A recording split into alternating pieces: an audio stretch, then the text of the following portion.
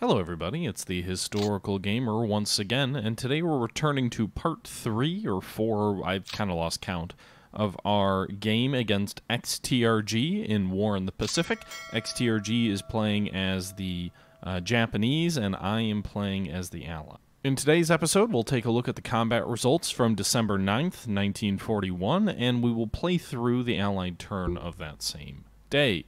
If you'll remember, obviously Pearl Harbor happened a few days ago.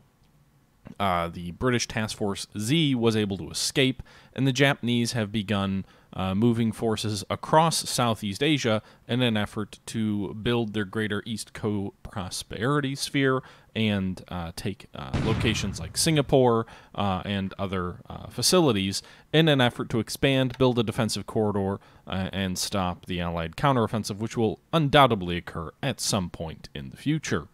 We're trying to stop that, and that's kind of the current state. The Japanese haven't landed on Luzon yet, so the main island of the Philippines is thus far still safe. And we can see here this turn is beginning to play out with an Allied submarine launching torpedoes against Japanese shipping. My assumption is that this turn will result in an initial Japanese landing on the island of Luzon, and the sort of death knell or the beginning of the end for the Allied armies under General MacArthur on the island, but we'll see how things result thus far. I'm kind of surprised he hasn't landed there yet. He actually hasn't landed on Guam yet either, so XTRG is following a somewhat unorthodox strategy to subduing the Allies. You can see here some initial submarine operations and in and around Pearl Harbor and the Philippines, attempting to torpedo a destroyer tender. So far, no one has landed a punch yet, although remember, all of these combat results you're going to see here are skewed in fog of war, so what you see may not actually be what's occurring. You'll even get false reports of ships, but you can see here the Japanese are landing near Aparai on the northeastern coast of Luzon. They've landed some troops here, and I don't have any defensive troops in place, so the Japanese are going to establish a beachhead on the northeastern coast of Luzon here on this turn on December 9th, 1941. Meanwhile, they've already landed forces in Malaya, and we're in the process of falling our troops back towards Singapore, so we'll see how this all plays out. There does appear to be a surface engagement occurring here near the Philippines. It looks like torpedo boats on the right, Japanese transports on the left. My torpedo boats didn't engage, which is kind of frustrating. That looked incredibly like an incredibly vulnerable enemy task force that we could have potentially ravaged. I didn't see much in the way of enemy surface ships in my brief glance at what they had there. Damn it! That's really frustrating. Alright, so air phase is beginning. We're getting some interceptors up to hopefully reduce the threat against the Philippines there. You can see here we got 25 Warhawks, 36 versions of the P-40 up, 18 other fighters. We're claiming 2 Zeros destroyed, 4 Nells, 1 Betty, with the loss of just 1 aircraft. So that's a very successful cap operation. But now a much larger enemy force of Zeros is escorting a smaller force of bombers against, where are they bombing here? Is it Clark Field? And you can see here we lost several aircraft. Looks like 5 on the ground. The enemy lost 2 in the air. They also got a couple of runway hits here. And another raid with substantial Zero fighter escort. We're not going to be able to penetrate that fighter cordon.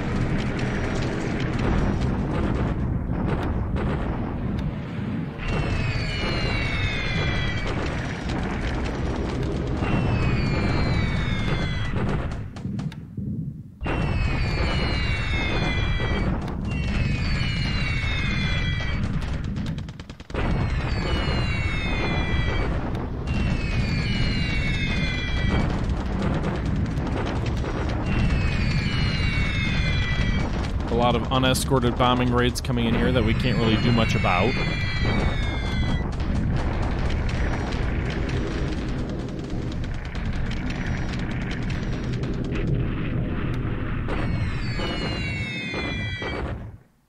Okay, we're attempting to bomb an enemy surface force.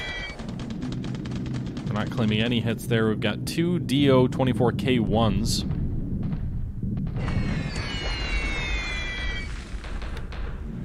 attacking there, no results.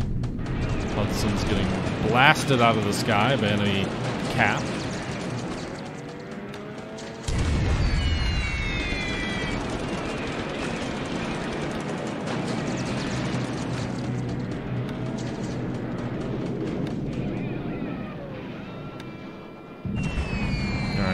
Looks like the Japanese have air cover over Kotobaru. We're losing some aircraft in an attempt to penetrate that, but we don't have any fighter escort, so not accomplishing much there so far.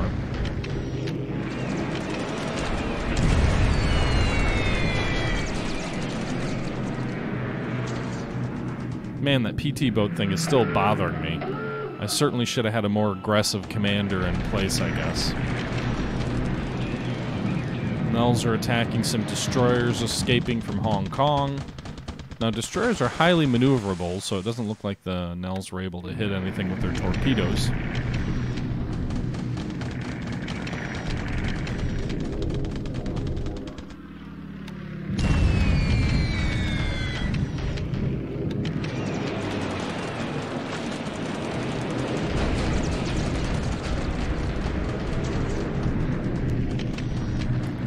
Finally established his combat air patrols over the Malay Peninsula.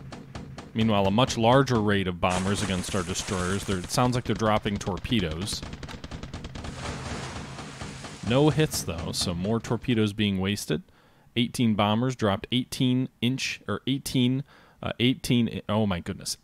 bombers dropped 18 Type 21 torpedoes. No hits on our destroyers there. Fast little nimble craft that they are. Looks like our S-boat's getting depth charged. More troops landing on the northern tip of Luzon, this time at Vigan. So the Japanese have 2 landing beaches here, both without any of our troops. We've pulled our troops back, so we've got no troops defending the landing zones. And the Japanese continue their assault at Hong Kong here. We lost some casualties, but didn't lose any units. So 43 casualties, 2 squads destroyed, but the enemy attack did not. It was just a bombardment attack, so just artillery. Meanwhile, Kotobaru, looks like they reduced the fortifications there, so we lost some casualties here on the eastern tip of the Malay Peninsula. Our own bombardment attack went through as well, but no actual combat result there in terms of they didn't take the base, so that's good for us. Manila, meanwhile, is building fortifications, so that's good. The more we can dig in the Philippines, the better. Of course, it does chew up supply to build that out, so that... Alright, so let's jump back in and see what actually happened now that the fog of war, at least on our casualties, are gone. So we lost very heavy air losses this turn. We lost 24 aircraft and air-to-air engagements. Frankly, with all the zeros engaging our aircraft as we tried to break through the cordons around like Kotobaru, and for example, that's not a surprise. We also lost 3 aircraft destroyed on the field, likely around Clark Field, and we lost 7 aircraft as operational losses, so they weren't shot down in combat, but they crashed on landing or other things like that, or maybe when they landed they were deemed a total loss. The Japanese didn't lose an insignificant number of aircraft either, however. They lost 19 aircraft in air-to-air engagements today, 2 more to flak, and 6 operational losses. So they lost 27 aircraft total versus our 34, but given our industrial superiority, I'd call that a victory there. We're claiming the Japanese are up to 118 aircraft lost versus our 96. That's a huge victory so far. Today we're claiming 13 Nels, likely all around Clark Field, and 10 Bettys, similarly near Clark Field. We're also admitting to 7 P-40 Warhawks shot down, 5 Zero shot down, that's a good number there, 5 Hudsons, 5 Blenheims, 4 P-35s, 4 P-26s, 2 Lilies, 2 Warhawks, 2 Viblisses, and a handful of smaller groups there. So if we take a look at top pilots here, we've lost our first of our top pilots here, killed in action. That's D. Moresi of the 35th Pursuit Group, P-40 pilot based out of the Philippines, and we lost a couple other pilots wounded. Still nobody with more than 2 kills in air-to-air engagements thus far. and a total of 9 pilots KIA, 9 wounded in action so far. Let's see here. Ship sunk. Anything lost last turn? Nothing. So nothing lost last turn. If we go back to last month, so far, just the Langley, the ship tender, which I think was actually the U.S.'s first carrier, but it looks like it was in a tender configuration, sunk at Manila on December 8th, so the second day of the war. Doesn't look like we've lost anything else since then. December 7th and 8th are the only days any ships were sunk. So, casualties there, not too terrible. Let's go ahead and take stock of what's going on here in Manila. We can see here that the Japanese have troops ashore at Kotobaru, up here in the northern edge. We had a battle there where we lost one of our fortifications. The 8th India Brigade fought valiantly and held the enemy back, so despite the fact that they lost that battle because the fortifications were reduced by one, they didn't take the base yet. I would kind of expect the Japanese to take the base tomorrow, given that fortifications give you a defense multiplier. The fact that we lost our defense multiplier likely means that they'll have enough to overcome our defenses, that and the attrition. Nonetheless, the day that those troops bought was important. We've got various troops that are currently in the process of packing up and planning to move south. The 6th Indian Brigade, the 15th Indian Brigade, for example, those need 2 and 1 more day respectively before they're on the trains headed south. That day should come in handy. The Japanese are going to have to advance west across the peninsula anyway, probably down this rail line. So they're several, 100 miles away from actually cutting this western coast rail line off anyway. Let's see here. So we're in the process of pulling some of these units out. We actually did pull a RAF squadron of 10 Blenheims loaded as cargo, and a RAF squadron of 23 Buffaloes loaded as cargo. Those units were pulled out of Georgetown and are being evacuated out to Rangoon, so that should give Rangoon a little bit more of an air force when they do arrive. Meanwhile, let's see, is there anybody else still packing up? That's a coastal fort. We can't move them. Can we move these guys, or are they static? Oh, we can move them. Wait, they're already packing? Oh. They're packing. They just haven't started moving yet, so they're all packed up and ready to go. Okay, good. See, these guys are all moving. They're not moving by rail. So these guys will probably move down to this hex on the next turn. Meanwhile, some of these other units are also moving. They've all moved 34 miles out of a total destination of 270. Some of these units are moving by foot rather than by rail. And most of them we should see both of these units shift down by 1 hex. So these guys... the guy's currently in Taiping, down here, and then the other guy's just south. So getting close to getting out of the danger zone of being cut off by the Kotobaru fall if the Japanese advance rapidly. Meanwhile, our air groups here, based out of Kutan, suffered pretty heavily last turn to enemy interceptors. You can see the Swordfish group was basically annihilated. The Viblisses, well, actually the Swordfish weren't in action, but the Viblisses lost an aircraft. So that's something we've got to deal with. We're always in Swordfish. Is this Swordfish ready? Can we, transfer it? I don't think I can. It doesn't have rail access, so it needs to be repaired first. They're not really bombing Singapore, interestingly enough, which is getting my fighter aircraft up to pretty strong strength here. You can see these... Buffaloes are 50% set to cap and 50% set to escort at, we'll say 16,000, we'll say 18,000 feet. So actually the Singapore base, he should be bombing Singapore. He's not. He's been focusing his effort north of Singapore, which does mean that these aircraft and defenses here are going to be much more ready to deal with the enemy, including some Viblisses. So if he did try to, he'd have to deal with what? We've got 154 aircraft, 116 of them are ready. Of those, we've got some 50 fighters ready for action, and we've got some 30 bombers, some medium bombers, and I think we've got, do we have torpedo bombers? Those are heavy level dive bombers. No. Light bombers, maybe they qualify as? No. Attack bombers? No. What the hell do they... Oh, TB. And we've got 29 torpedo bombers based out of Singapore as well. So, yeah, I mean, the enemy's going to face a bit of a tough enough to crack if they try and land any troops.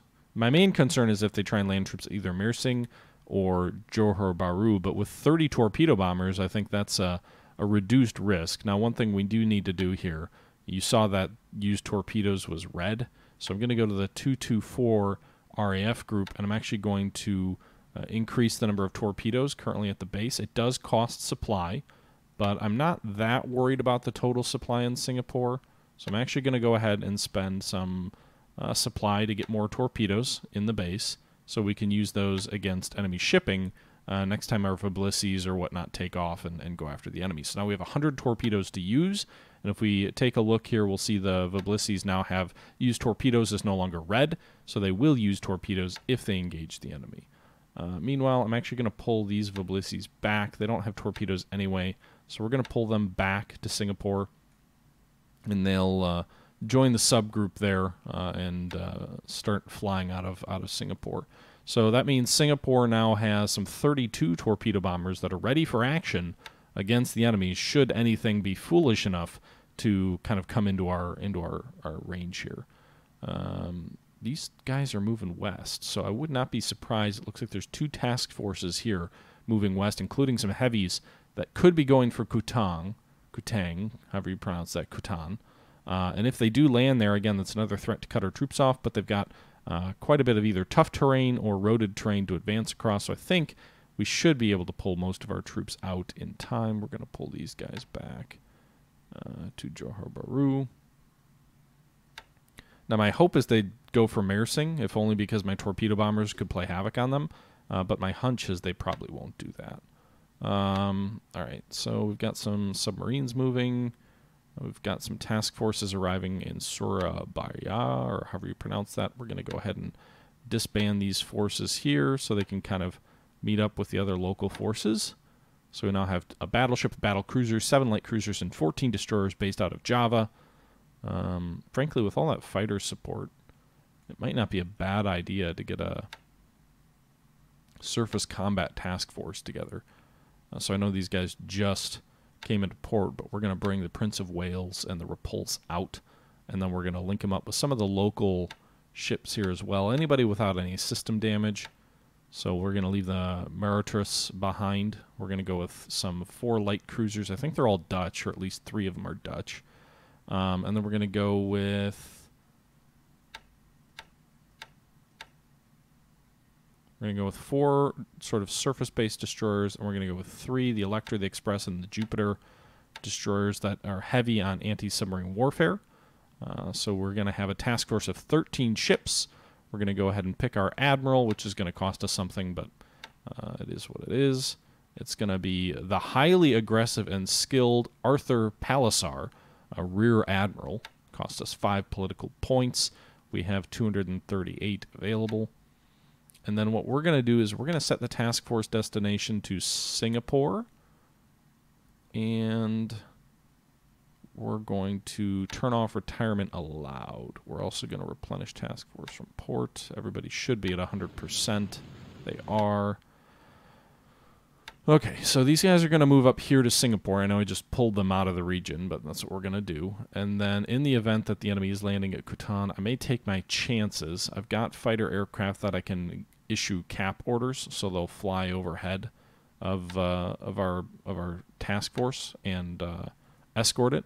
Now, if between now and then our base at Singapore gets ravaged by enemy air raids, we can always pull out. But for the moment, we've got 139 aircraft at Singapore. We should be building fortifications here at Singapore. We've got 0. So we're going to start building that up. And we're also sucking supplies into Singapore. So despite spending all that, we still have over 55,000 supplies in Singapore. And I think because of its industrial base, it is building more as well. Meanwhile, we're going to leave the rest of all of that. These guys just moved into this territory, so we just had a unit move into Champon.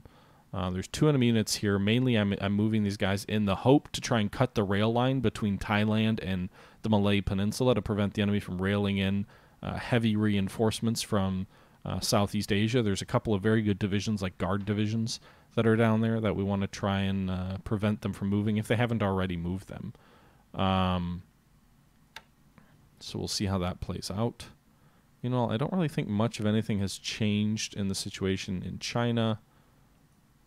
Our troops are mostly all still moving into position. We've issued some orders, but guys haven't... these forces, generally speaking, take a while to move.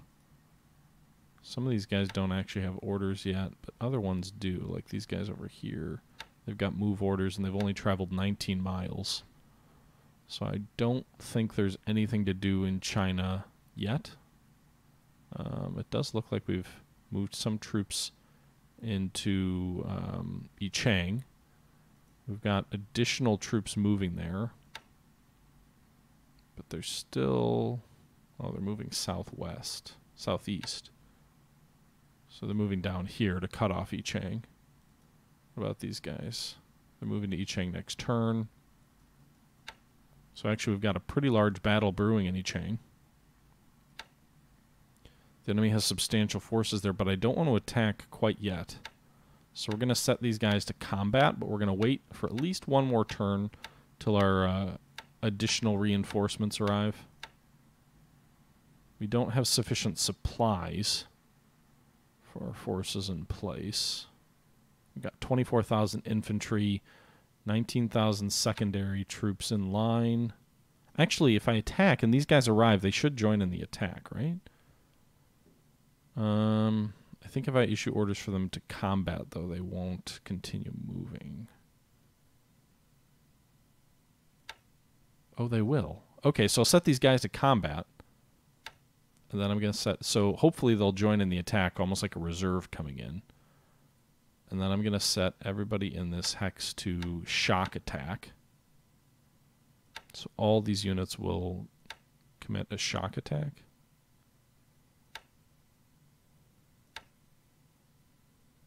Okay. Oh, that's how I do it.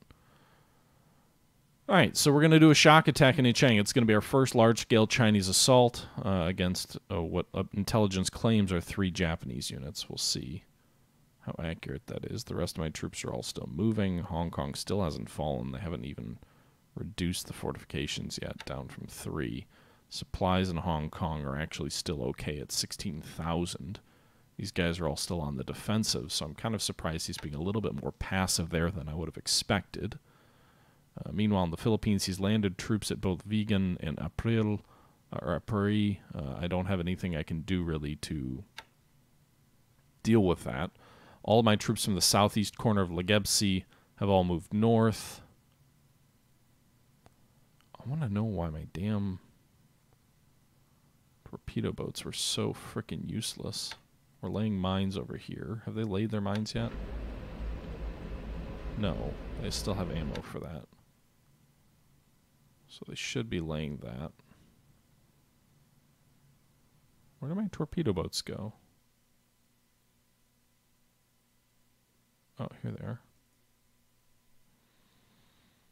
Who's their commander? Inspiration, Lieutenant. Huh. What's your aggression? Basically none. Alright, so this is actually a Philippine unit. So we're going to go with J. Alvarez. He's 82 naval skill with 57 aggression. I could go with 77 aggression, 45 skill. Lieutenant Commander. Should accept the change and should force him to actually fight. We'll send him into vegan here. I think we've got like a house rule that PT boats I think have a max range of like 1, but it's basically moving from one base to the next adjacent base, so that's fine. Our fighter base, our fighter forces are kind of decimated here in the Philippines this turn. But I was pretty happy with the results. Fatigue's still pretty low on all these guys. I mean, if we can get 1-to-1 casualty ratio, I am ecstatic with that. All right. Now, what I want to do here is with these bombers, actually this 19th Bomber Group, 14th Bomber Squadron, 30th Bomber Squadron. So I'm trying to pull some of these bombers out of Clark Field. 30th Bomber Squadron, all right, 19th. So we're going to transfer these guys down south.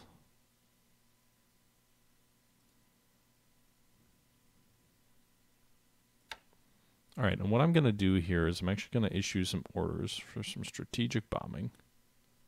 What the hell are these? Are these fighters? No.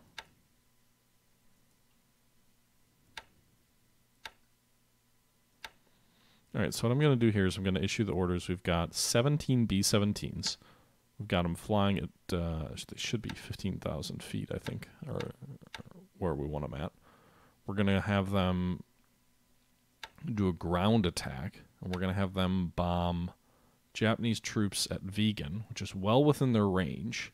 We're going to set all bombers in this base to do that. So I'm going to try and send 17 B-17s off to Vegan, where the enemy's landing some troops. Although it looks like the majority of them are actually up or to the east. So actually, let's change that target. Based on intelligence, it's not Vegan that's the issue. It's Upper E. So we'll go ahead and bomb that. We'll see if the enemy has any fighter cover. I'm not really too worried, though. The B-17's pretty damn rugged. I don't think they're really going to be able to do much against us there. These guys are moving northwest, so they're probably going to land at Legepsy next turn.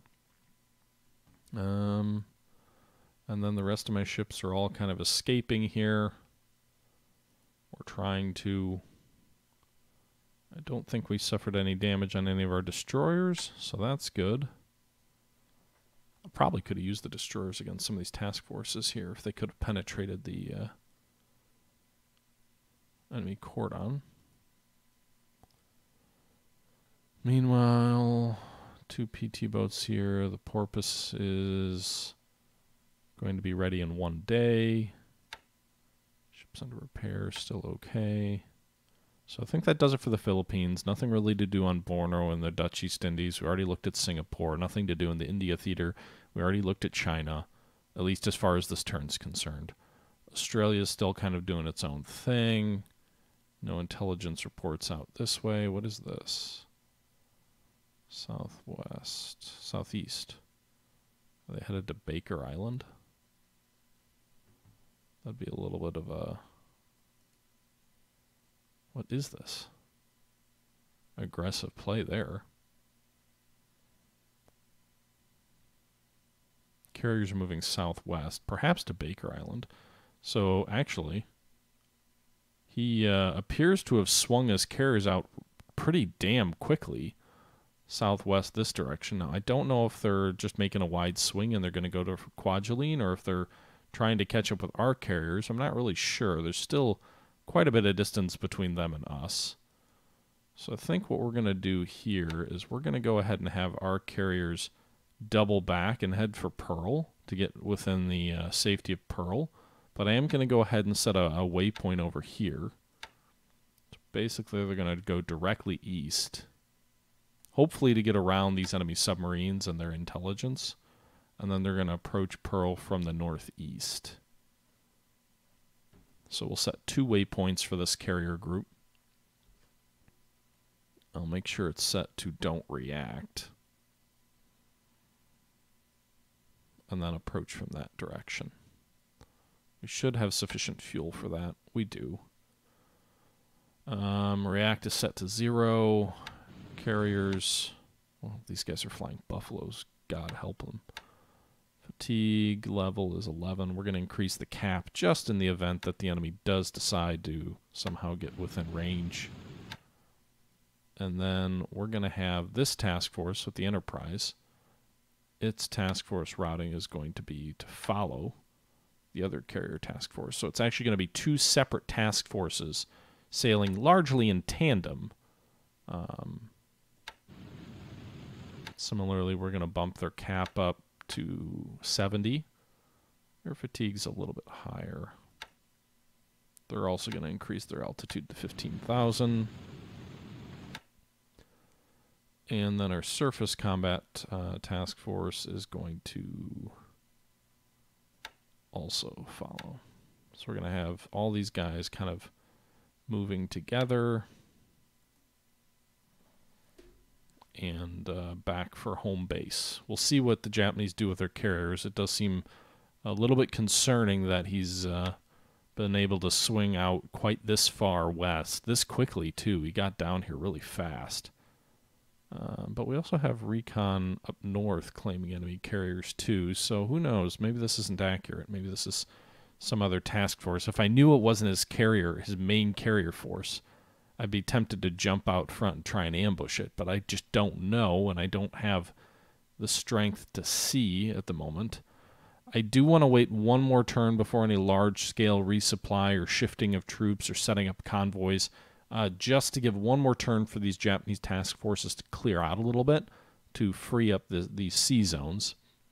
We can see the Oklahoma is actually making pretty good progress. She's down to 11 system damage, 1 engine damage. She should be better in 20 days. She's on normal repair. What if I set her to low? Low actually is faster, so we're going to set her to low priority. And that just has to do with the current weight on the shipyards being very high. She doesn't really have any major damage to speak of. So actually, we could move her out of the shipyard and move her pier side. Set her to normal. It would still be 18 days. So we're going to do that. That'll lessen the burden on our shipyards here. The shipyard repair. Where are we at here? Yeah, so the used level is just below the capacity now that I'm dropping one of those ships out of the yard and moving it to pier side, so we'll have 3 ships in the yard. Meanwhile, the Nevada could, well, what's the Nevada repairing at? High priority, critical, low, normal, high. Yeah, so we'll just cancel those changes. It's going to be about 3 weeks for her. In about 3 weeks, we should have 2 battleships ready to go with the fleet, so that's encouraging. If we take a look here, not at repaired ships or repairing ships, we've got the heavy cruiser in New Orleans, San Francisco, our task force that we sent out here to engage the enemy carriers that missed is back in port, I believe, or they should be. I don't actually see them on here, but they should be. Nothing out toward Midway. They still haven't gone for Wake. Again, maybe Baker is some very aggressive play. I mean, I suppose he could always go for Baker. And these guys are moving southeast, so that's a risk, I guess. He could land troops on Baker, which is unoccupied, then land on Canton. And if he could do that, he'd really put our ability to sort of supply Australia at risk. We can still do it because of the way the map works, but we have to go way out of our way to do it. So that is, it would certainly not be the best strategy for me to have to try and deal with. I also have 1 carrier in San Diego. Do I have any destroyers there to transport it? We do. So the only thing I'm going to do, I'm not going to set up major convoys yet, but the only thing I'm going to do is I'm going to start the process of getting Saratoga out toward Pearl. We're going to bring 4 destroyers with her. So there's still a lot of Japanese submarines around, but we're going to try and have the Saratoga move to Pearl, so we should have at least 3 carriers at Pearl Harbor as sort of the primary striking force for us. Meanwhile, I think, is there anything up here? There's Seattle. We've got 2 battleships in Seattle. I think one of those is British. So we'll form a surface task force up here to get these ships to Pearl Harbor. Well, actually, no, they're still... So the Warspite and the Colorado both just recently underwent overhauls, so they're currently repairing up there. Why is the Colorado 45 days, huh?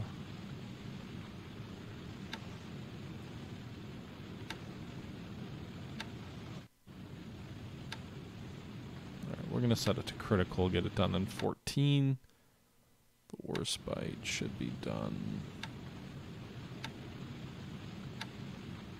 in 11.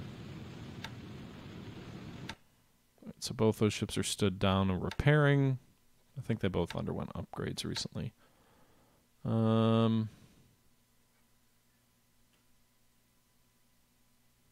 Yeah, so I think that'll probably about do it for this turn. I need to set up some training regimes, if you will, and we'll probably get to that next turn.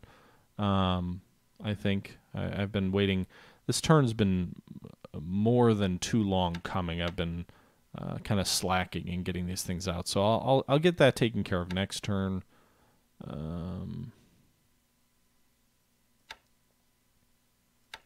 we'll set all fighters to this.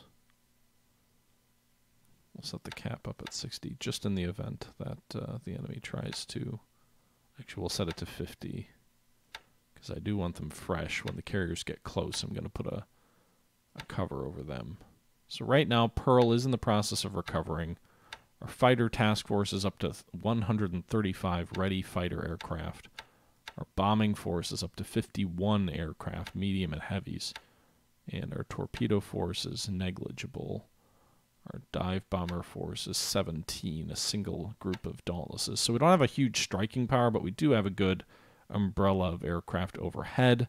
The repair to the port and the airfield and the service is all in the process of getting better. And that's currently the situation in the Pacific. So that's going to do it for our December 10th turn. Not a lot of other big developments. Ships are in transit. People are moving around. The Houston, actually, I'm going to go ahead and order these guys to meet this task force over here, the Surface Combat Task Force. So we're going to have the USS Houston meet those guys to give them a little bit more oomph with a heavy cruiser supporting them.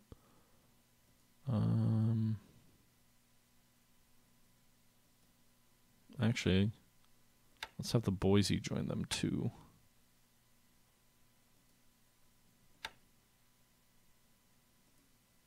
Okay, so we're going to have the light cruiser Boise and the heavy cruiser Houston join the surface task force coming out of the Dutch East Indies with a battle cruiser and battleship. So we'll have one battleship, one battle cruiser, one heavy cruiser, and 5 light cruisers, as well as a flotilla of destroyers for a total of 15 ships under an aggressive and capable admiral under Arthur Palliser. And we're going to sail them up to Singapore. I don't think we're actually going to get all the way to Singapore. Mainly it's just to serve as a deterrent in case the enemy does decide to land at Mersing or land at Johor Bahru. My main thought is if they do that landing, then I can kind of keep my task force south of Singapore here under a blanket of air cover, sprint it at night, bombard the enemy force, or engage any ships offloading, and then pull back. That would kind of be my thought. We'll see if that is something that materializes. But that would be my thought at any event. Meanwhile, we do have a heavy cruiser over here. It's the Cornwall. So is that the only heavy cruiser we have around here? Actually, no. We've got a force of the Exeter and Enterprise. So task force destination. These guys are also going to head for that, but they're going to head to Merrick first. So we're going to have a task force at the Exeter Enterprise in Glasgow, which is going to move to the west of Sumatra and to the northern tip of the Dutch East Indies. So we could theoretically add 2 heavy cruisers and 2 more light cruisers to that force. Really would start bringing us up to parity to anything the Japanese could bring to bear. We'll go ahead and meet these guys. The air cover is going to be the biggest issue, but I'm not feeling confident enough to deploy Hermes, which I think is the only British carrier in the region, to that force, mainly because it's a force on a mission of surface combat, and all she does is carry like 12 swordfish dive bombers. So, yeah, not something I feel like being quite that bold yet. Light cruiser and Aden, tankers over there. And then Mombasa. Okay. So I think, and these guys are going to arrive with supplies, right? Yeah, some British supplies. Actually, troops are going to head into Singapore that way. I don't know if we'll actually send him to Singapore. We might divert him, but in any event. Anyway, guys, that's going to do it for this turn, December 10th, 1941. You saw the results of the last turn. Air-to-air combat, pretty active. I was pretty happy with the casualties we inflicted on the enemy. They inflicted slightly more on us than us on them, but overall I think that was a 1-to-1 or nearly 1-to-1 is probably a victory for us. And just decided to kind of get some troops moving around and getting some things ready. So we're in the process of moving troops to defend the Philippines. What else is here? These guys. I'm just trying to figure out, like, we probably don't want.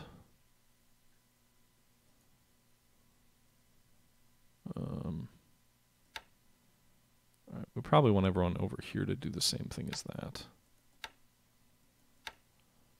So really kind of Clark Field is the route back to Bataan.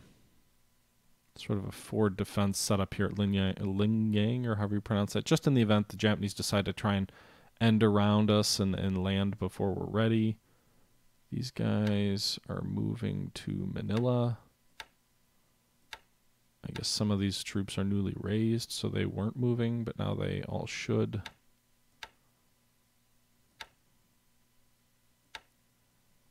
The aviation engineer should go straight to Clark. Meanwhile, these troops in Manila, we've got quite a few troops, 6,000 infantry, 16,000 support troops in Manila, with a reasonable amount of supplies there as well. So they're building fortifications. Bataan is building fortifications.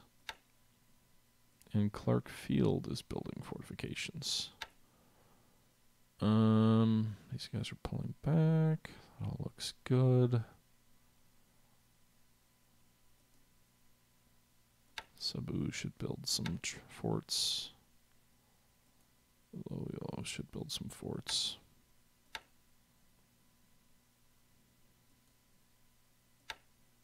These guys should move over here, so they've got as many engineer units as possible.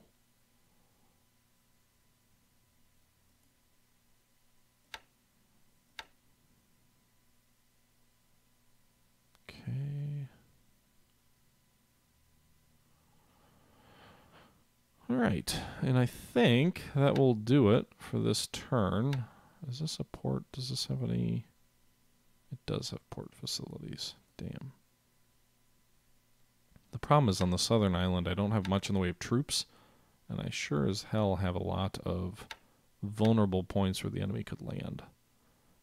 Kaigan is the main base that I think we want to defend, but there's just not good transportation down here, and Davo's the other kind of major facility, so kind of depends on where the enemy wants to go. But I'm not going to be able to stop any real committed landing on Kaigan. Do we have any troops there now? We do have a constabulary regiment.